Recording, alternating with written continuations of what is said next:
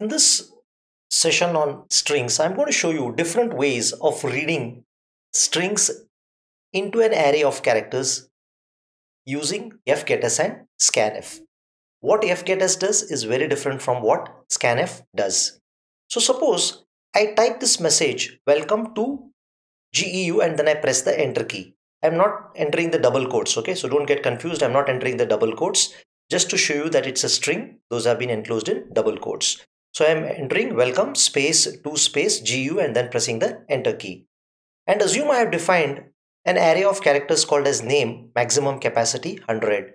Now if I read name using percentage %s, what is going to happen is only welcome and the null character is going to be automatically added by scanf and going to be stored in name.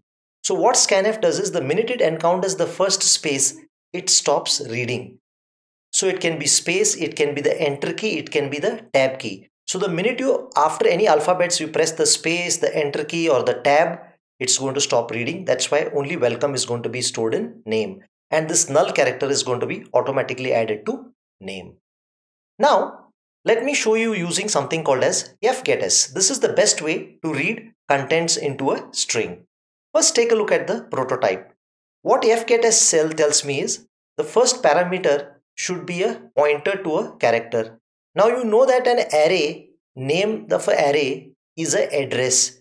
So it is a constant type of a pointer. That's why this first parameter, if I am sending name here, this indicates that name is a character or a constant pointer.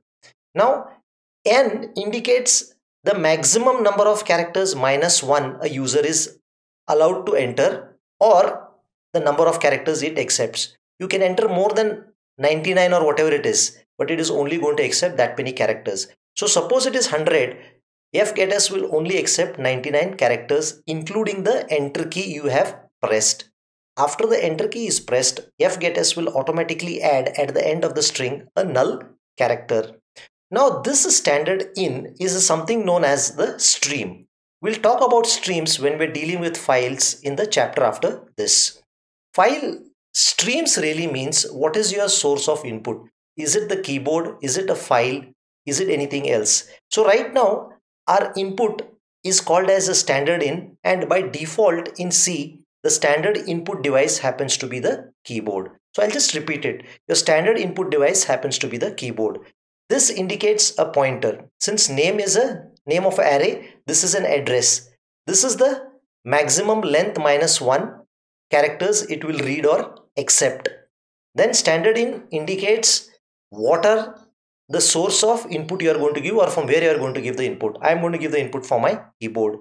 So suppose I enter the message welcome to GEU and I press the enter key. So all these characters are going to be stored in name including the enter key, and then the null character is going to be added to this particular \n. After \n, the null character is going to be automatically added by fgets. The advantage of fgets is it will ignore all spaces until you press the enter key.